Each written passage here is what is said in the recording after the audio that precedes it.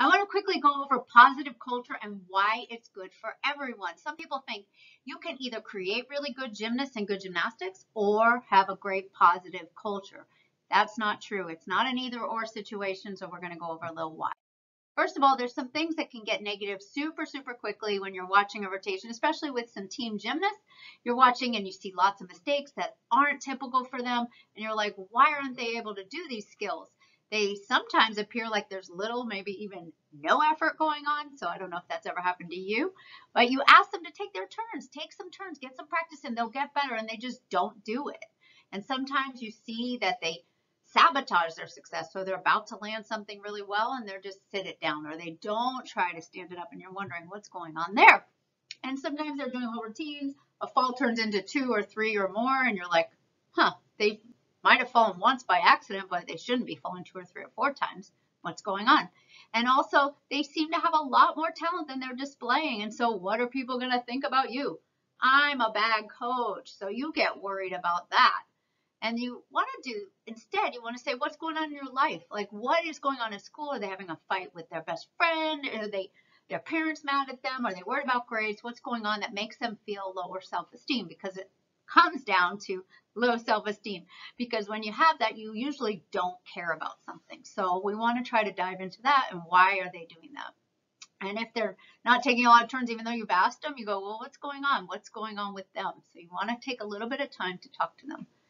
Kids with low self-esteem sometimes will give up, and they also sometimes don't believe they deserve the success, so they sabotage the turns. And a perfectionist type of brain, one fall might be the exact same as 10 to them in their mind. So once they've messed up, and one fall can turn into another fall.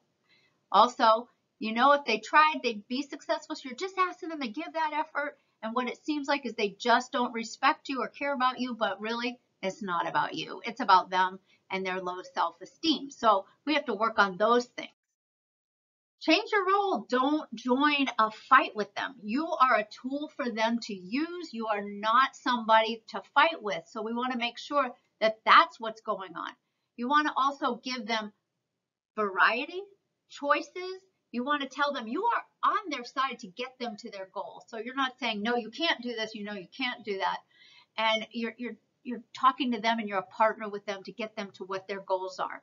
And try to stop talking at them. Like, please, we need them to be involved with it, especially the team athletes. What are your goals? What do you want to be able to do? And you want to talk with them about their goals and how you can aid them, because it is their choice. Okay, if you're complaining, it's always these kids, it's this problem group, then it's probably you and not the kids. So the first tip I have is have a plan. Go in there with ideas and a plan and an assignment and a rotation. It'll make things go so much better. And secondly, purpose-driven assignments. So we've heard of a purpose-driven life. Make it a purpose-driven assignment that isn't just about getting better, which is what they should do. But we all know that doesn't always happen exactly in sports. Sometimes kids don't have that internal motivation. So we have to make the assignment have different parts to it so that they feel driven and motivated to keep going. So we like to say a meal, maybe an appetizer, which is warming up, get them going, moving right away into the rotation.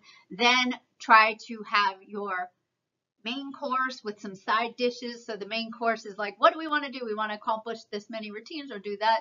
And we want these side dishes, which are side stations. And then our dessert, which is maybe a show turn or a fun game or something fun at the end.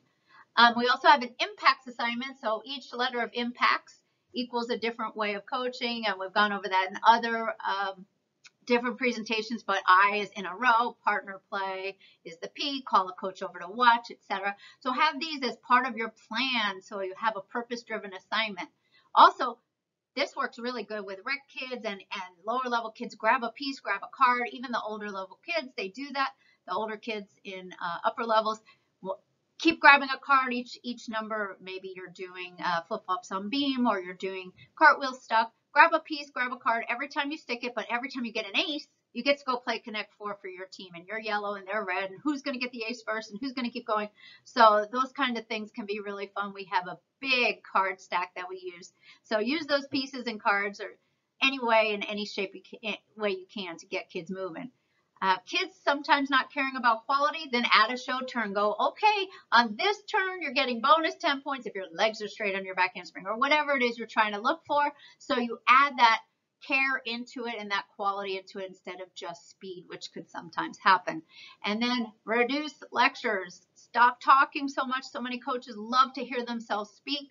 Try to get them moving and make it about them, and then listen. Do a lot more listening. So that's really difficult for coaches, but that's what we need to do more of. Feelings. So quickly, this is my number one thing in all of a gym school owner. If you create good feelings, you absolutely grow your gym like crazy, and financial success is there too.